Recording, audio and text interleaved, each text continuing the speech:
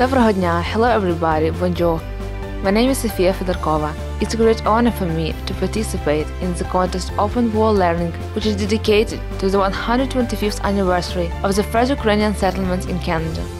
In this video, I'm going to share with you my overwhelming impressions about Paul Yuzyk, one of the most honorable and longest-serving senator born of the Ukrainian pioneering settlers to be appointed to the Canadian Parliament. I was really stunned by Paul Yuzyk's experience. They turned him down a different road, which consequently led to a highly astute academic career, a prized role in the shaping of Canada's cultural character, and a seat in the Senate. To be more precise, Paul Yuzyk became the first Ukrainian ever to be appointed to the Canadian Parliament's upper chamber. It should be stressed the Ukrainians that found their new homeland on Canadian soil, along with the representatives of other ethnic groups, have made momentous impact on the building of one of the most successful democracies in the world. Ukrainians have enriched cultural mosaic of the maple leaf country with their unique coloring. Noteworthy, the Ukrainian-Canadian community ranks the third place after one in the Russia and the USA.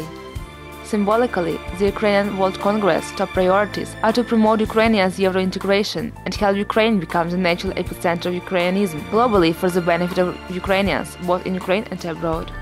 According to Mr. Yuzyk, the chief architect of multiculturalism, Canada could succeed in building a strong nation through adherence to the principles of confederation, concession, and unity in diversity. In his maiden speech in 1964, brought in the Senate, Paul Yuzyk predicted that Canada would become a role model for other countries faced with the challenge of integrating peoples of diverse faiths and cultures.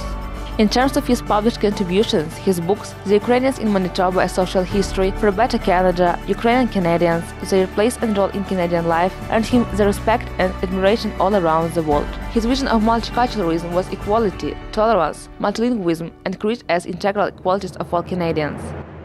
His Ukrainian Canadians, Their Place and Role in Canadian Life was considered one of the best works on Ukrainians in Canada. In his Better Canada, he preached democracy and equality.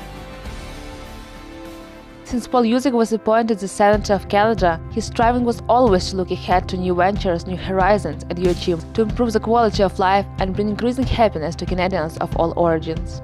As a senator, Paul Yuzyk continually represented Canada and its government in the international arena, including the sessions of the UN in 1963, 1975, and 1979. Between 1972 and 1985, he was a representative of Canada at 9 sessions of the North Atlantic Pact. As I have already mentioned, there are many famous Canadians of Ukrainian descent that have made a remarkable contribution to Canada. Notably, in the area of government service, I will speak about Roman Hnatyshin, who along with Paul Yuzyk made Canada the most Ukrainian nation outside the Ukraine. In his address to Chamber, Paul Yuzyk, while reciting Caucasus in Ukrainian, again and again expressed his deep love and devotion to his nation's core values and identity. Не вмирає душа наша, не вмирає воля, і не ситий не виуре на дні моря поля, не скоє душі живої і слова живого.